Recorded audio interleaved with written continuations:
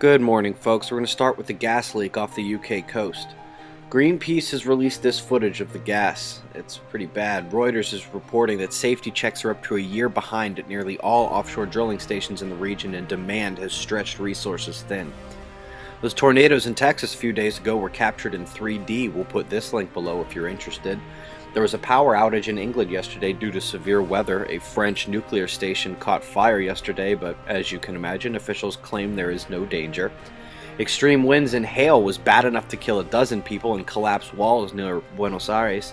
You may remember we had a minor CME impact yesterday, and although there was no geomagnetic storm, KP only hit 4 as you see here. But the resonance has endured here on the induction magnetometer. We had a slight uptick on the cosmic rays display. You can see the red above the blue here indicating cosmic radiation absorption. And these new signets, the Ovation Prime. This morning it's quiet, that's on the left, and yesterday's impact is showing here on the right.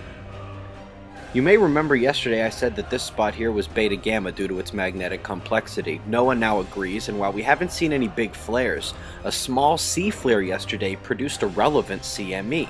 You can see that here on the region in question. You can watch the eruption happen from this little region. It's actually a little easier to see in the green. You can see on Soho a few potential ejections are actually coming out of the sun at that time. On stereo B with the Earth off to the right, you can see ejecta headed our way, and you can see the power of this eject on stereo A with the Earth to the left, even with some of the data missing. Don't forget about our earthquake watch due to lunar, solar, and planetary alignments. Take that up a notch this weekend and next week with the space weather on the way. Lastly, folks, eyes open for this.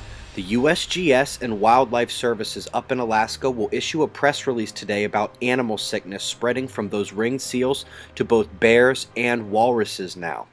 This started with Mad Dog Mona forwarding me an email she received from them, which led me to call their offices, and I really want to acknowledge Chad J. and George Durner at USGS for being so helpful and agreeing to release a statement. I don't know if they planned this press release or we put them on the spot, but they were very professional and a pleasure to speak with. And thanks to all of you who send us info. It is nice knowing you are all awake. Be safe, everyone.